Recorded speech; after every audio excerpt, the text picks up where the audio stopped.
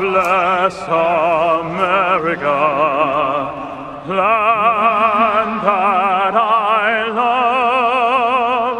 Stand beside her and guide her through the night with a light from above. From the mountains to the prairies, to the oceans, wide with foam.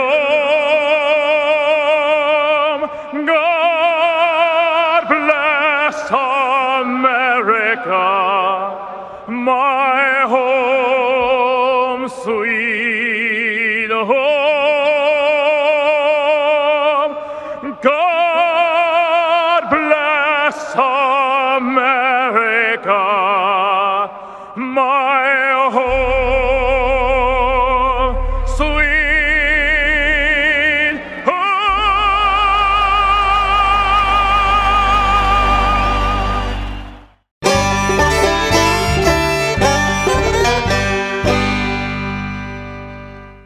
North Alabama is full of adventure. If you love food, we've got it. If you love festivals, we've got them. If you love the outdoors, we've got plenty of places to explore. Whatever you love, we're sure to have something for you. For all things North Alabama, check out northalabama.org.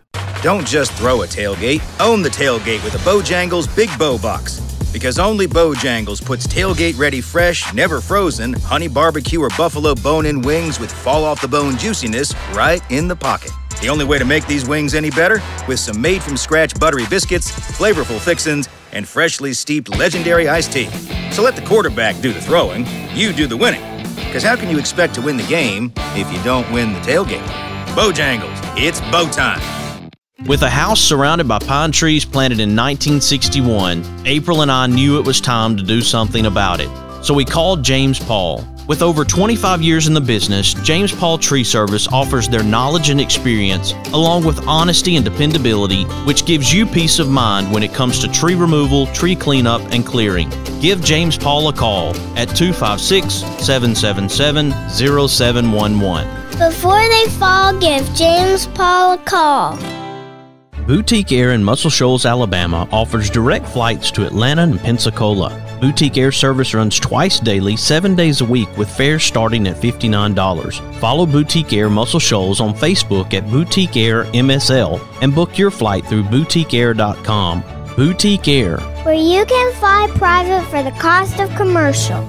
Hey everybody, this is Daryl Worley, and you're listening to The Mark White Show. Hey, step up and make a difference like he does. Hey y'all, this is Jeff Foxworthy, and you can make a huge difference in somebody's life. You just may not have figured out how yet, and that's why you're listening to The Mark White Show. Hi, this is Maggie Peterson. I played Charlene Darling on The Andy Griffith Show, and you are listening to The Mark White Show.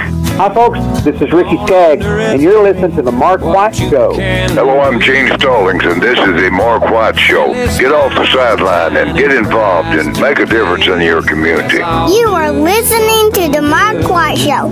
My daddy is your host, Mark White. Do something good today.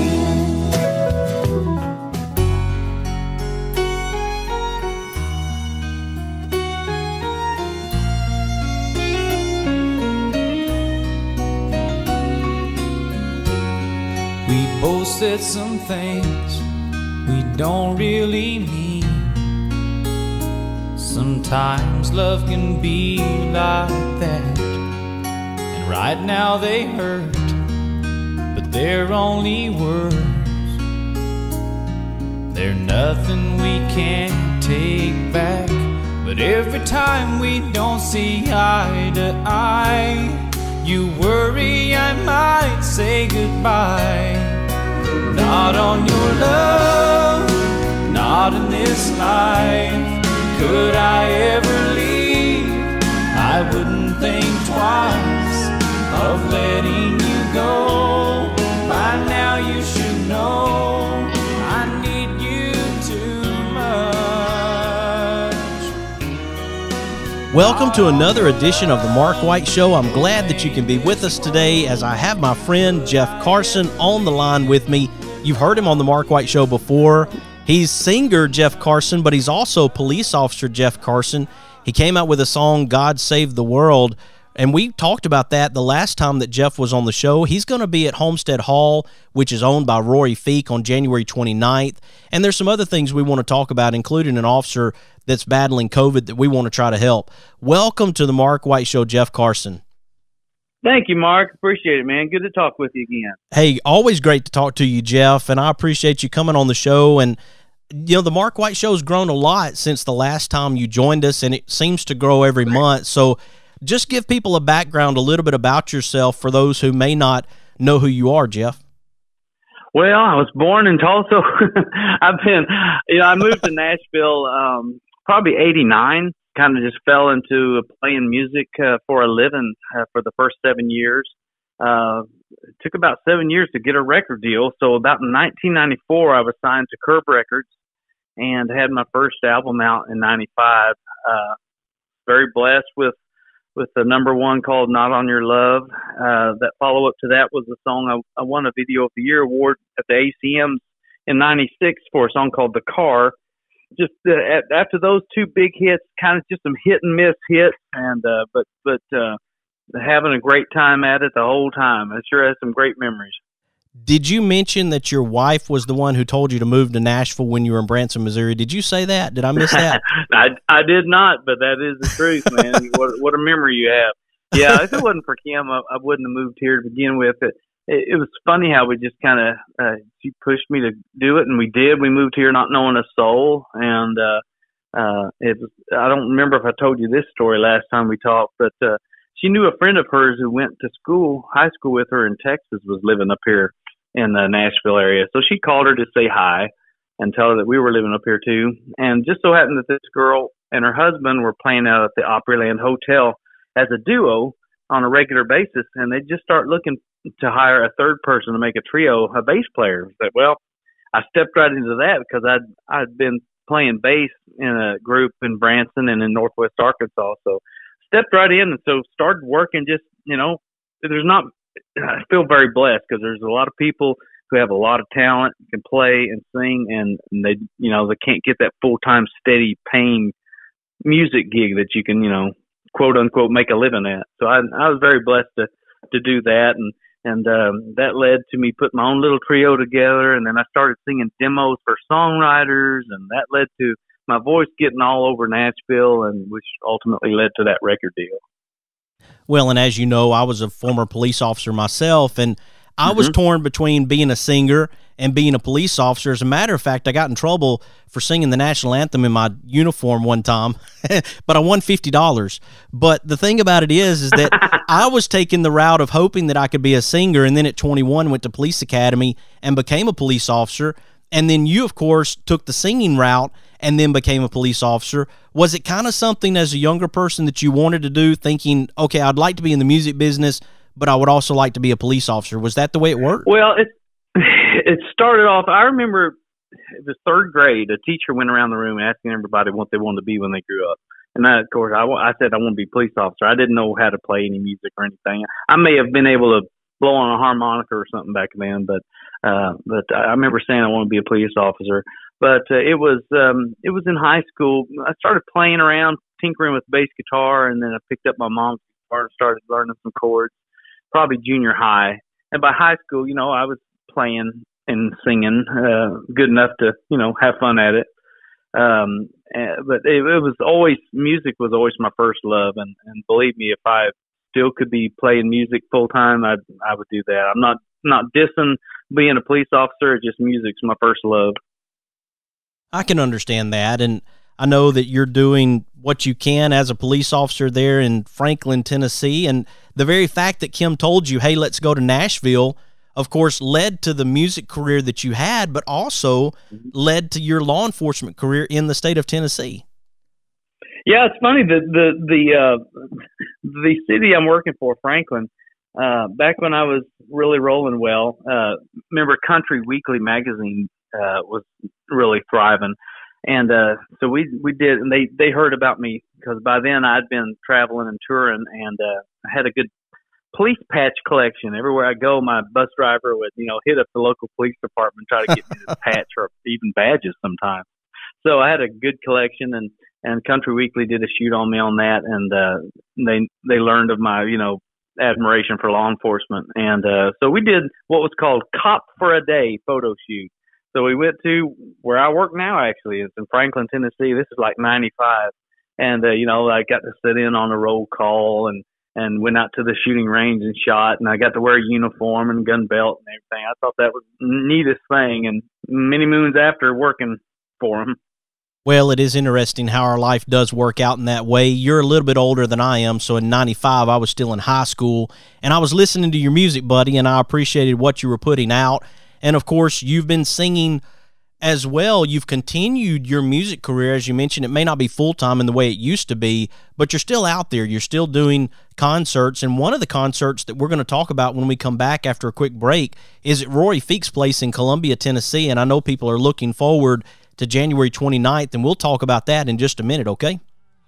Yeah, absolutely. I'm looking forward to that, too. Folks, Jeff Carson's on the line with me right now. I hope you'll stick with us.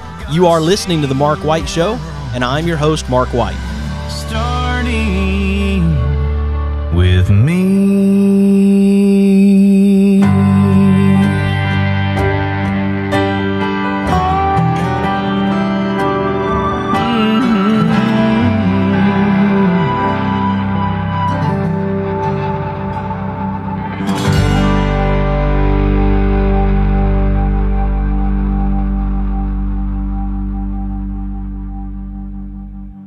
Don't just throw a tailgate, own the tailgate with a Bojangles Big Bow Box. Because only Bojangles puts tailgate-ready fresh, never frozen, honey barbecue or buffalo bone-in wings with fall-off-the-bone juiciness right in the pocket. The only way to make these wings any better? With some made-from-scratch buttery biscuits, flavorful fixins, and freshly steeped legendary iced tea. So let the quarterback do the throwing, you do the winning. Because how can you expect to win the game if you don't win the tailgate? Bojangles, it's bow time. North Alabama is full of adventure. If you love food, we've got it. If you love festivals, we've got them. If you love the outdoors, we've got plenty of places to explore. Whatever you love, we're sure to have something for you. For all things North Alabama, check out northalabama.org. Experience the difference at Athens Bible School. The vision and purpose is to provide each student a quality education in a Christ-centered environment to develop the whole person spiritually, mentally, physically, and socially in safe and supportive surroundings. The solid biblical foundation permeates learning and culture in the classrooms and every extracurricular activity. With over 25 years in the business, James Paul Tree Service offers their knowledge and experience, along with honesty and dependability, which gives you peace of mind when it comes to tree removal, tree cleanup, and clearing. Give James Paul a call at 256-777-0711. Before they fall, give James Paul a call. Mr. Cecil Batchelor is the one that started this business as Dependable Service Center. And even though now it's Green's Dependable Hardware and we're a True Value store, our tagline is still Your Dependable Service Center. We've tried to keep that alive for all these years. Mr. Batchelor really started a good business. We're really excited to be carrying on a long-standing tradition. It's the oldest retail store in the city of Russellville. We're Green's Dependable Hardware, 15220A Highway 43 in Russellville, Alabama. We're right behind McDonald's or right across the street from the hospital. Number is 256-331-0123. Your Dependable Service Center. Hi, I'm Crystal Gale, and you're listening to The Mark White Show. And one smile can make a difference. Na na na na na na na na na. Na na na na na na na na na. Na na na na na na na na na. Someone loves you, I do.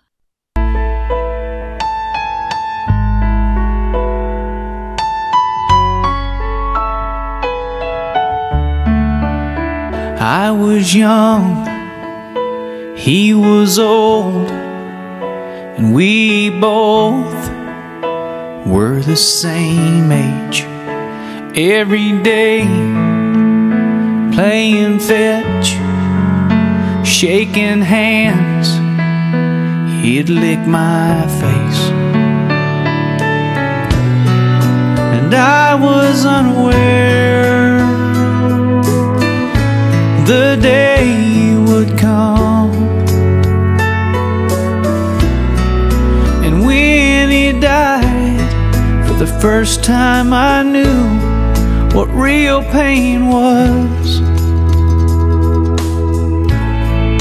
And I never was the same again. Welcome back to the Mark White Show. I'm glad that you can be with us, as I have my friend Jeff Carson on the line with me. You know him as music artist Jeff Carson, and some of you actually may know him as Officer Jeff Carson, depending on if you get in trouble a lot. You know, it's funny because now with the Mark White Show, I do have people that I had contact with when I was a police officer, and sometimes I did those traffic stops, and they would say, you know, you stopped me way back then. What I really like is the fact that people will say that I treated them well, or that they appreciate the respect that I had for them, and I appreciate those people letting me know that, because you sometimes wonder out there, you do the best you can as a professional, you do the best you can as a law enforcement officer. Sometimes you're having to wear that guarded position because you don't know who you're dealing with, but after the fact, years later, people remember how you treated them. Yeah, if I had a nickel every time I said this to people that I was dealing with, you know, who got in trouble for whatever reason, you know, and many times, you know, there'll be a comment saying, hey, you know, appreciate you, you know, not being, you know, someone who's aggressive or just mean, you know. And I tell those people, hey, I treat people just how I'm treated. If you treat me nice, I'm just nice as you are, you know. So that's the way I've always felt. You know, one of the things that I think through the song God Save the World is definitely a connection with your law enforcement career, seeing what's happening around the world, and kind of putting it all together to say we need our faith, we need God during this time.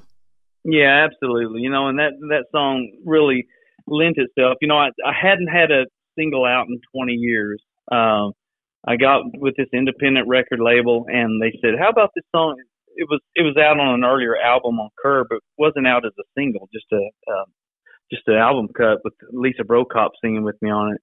So we recut that and put it out as a single, like you mentioned, and it made it to number 35 on the Music Row chart. That's the first charting song I'd had that was, well, the first song that released as a single in 20 years. It was 20 years to the year. So needless to say, I was very excited, and it opened up some doors, and I'm going to go ahead and tell you, I haven't told a soul yet, but the 13th of this month, which is just in a week or so, I'm going in and recutting all, it's going to be called The Hits. I'm going in and recutting all the songs of The Car, Not On Your Love, Holding On to Something, A Real Life, all those, recutting all of them. And I've got 4 artists joining me on some of those bigger hits too. So I'm really excited about that. I haven't told anybody about that yet. Wow, you just shared an exclusive with the Mark White Show.